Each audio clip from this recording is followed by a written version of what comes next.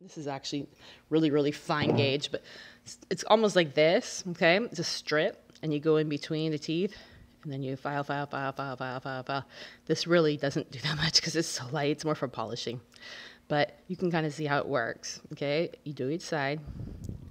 So the most I think you should have off between two teeth is 0.5 millimeters. That means 0.5 millimeters, which means 2.5 millimeters, 0.25 millimeters to each side of the tooth, the right and the left, okay? And the interproximal space will be 0.5 millimeters. That's the most. So make sure if you're getting IPR to document where you're getting it, just in case later you get another ortho case and they don't know. Because if we take off all your enamel, you're not going to have any protection for that tooth, and that tooth's going to need a root canal and a crown. So really, really important that you communicate that with your doctor if you have a history of IPR. So IPR is great. You can get a ton of IPR. Theoretically, if you do the math, if you do up to 0.5 millimeters on every single tooth, let's count how much we can get. That would make 6.5 millimeters total. Well, holy cow, 6.5 millimeters total is the size of one tooth, right? One premolar. Well, they may be like more like 7, 8. But there you go. You just got half the space you need just through IPR. Now you don't have to take out a tooth. Of course, we need other space, you know, either through pushing things back, pushing things forward, or when bending things out. So anyways, and then another good gauge, another tip if you're going to do interproximal reduction is to make sure your doctor is using this, called an IPR gauge. So what you can do is the doctor will go in between the tooth that he just did, and there's little numbers on here, like this one is 0.25 millimeters, that kind of stuff. So you go ahead, you put it in and see if it, oh, see that one clearly doesn't fit, so that's not the right size. Do this one. Does not fit, not the right size. Nope. Try again.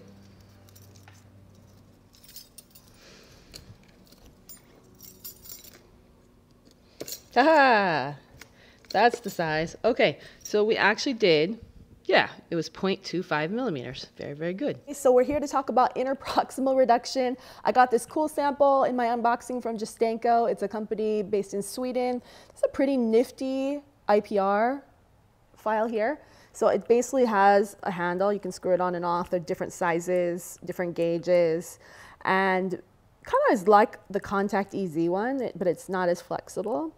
But I like that it comes on a handle because you can either do it like this or you can put it on the handle, which is neat. And then they also had some really nice IPR gauges that came with it. Oh, here they are. So these are like 100% a necessity. If you're gonna do IPR, you have to have the IPR gauge, right? So you get your treatment plan from, you know, Invisalign or ClearCorrect or any number of aligner different companies. They're gonna tell you that you need to do IPR. Of course, what you're gonna wanna do is figure out where are you gonna stage this, right? Are you gonna stage this at the beginning of your treatment, at the end of your treatment? If the teeth are really crowded, you really need to think about the staging because it may be very difficult to, you know, get in there, you know, if it's really, really crowded. So obviously, if it's straighter, it's easier to use something like this. But if it's crowded, you may need something more flexible to do it. So in any case, make sure you always measure your IPR with your IPR gauge and you document it. Don't over-reduce. I wouldn't recommend more than 0.5 millimeters per interproximal space over the lifetime of the case. So these should work really simply. You should be able to just put them in to measure the space and chart it, of course. So it should just go right down. And of course, I didn't do any here, so that's why it's not going down. But in any case, at least now you understand IPR. Pretty simple stuff. I do not really like it with a disc. I do not like it with a burr. I like to do it with either this kind of thing or the Contact EZ files, or even the long kind of lightning strips are really good. After you're done, make sure you smooth and polish it. Some people like to use fluoride. It's a good conversation to have with your patient because some people are pro, some people are anti. So always good just to let the patient know how the experience is gonna go. I mean, it's really not a big deal. Just make sure you use a lot of cotton rolls to isolate the lip. That's like the worst thing that can happen is that you can nick the lip, right? Or nick the tissue. If you use this kind of thing, you shouldn't be ledging the teeth. That's the main thing. It should go in real easily. And you know, you have to get the smallest file you can initially to break the contact, and then you can use a bigger one. So these can usually be sterilized about maybe for 6, 7, 8 uses, and then you'll have to throw them away and get a new one. So They can get a little expensive over time. But in any case, have some confidence with your IPR. The file's on a handle, right? Now watch this. You can take it off. And I know I was telling you about Contact Easy strips and how much I like them. This is even cooler. So sorry, Contact Easy. You can adjust this dial. And by the way, these come in all different widths, single-sided, double-sided and stuff. But look at this. Right now it's straight, right? Can you see? Now I can adjust this dial right here and it actually pre-curves it.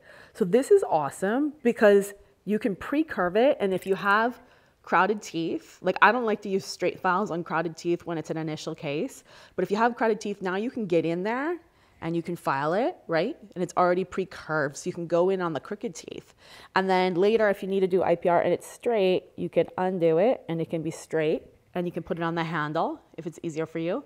So that's just, I mean, this is the ultimate IPR solution. I really do think so. So make sure you ping the nice folks at Justenko in Sweden if you're interested in their amazing IPR products.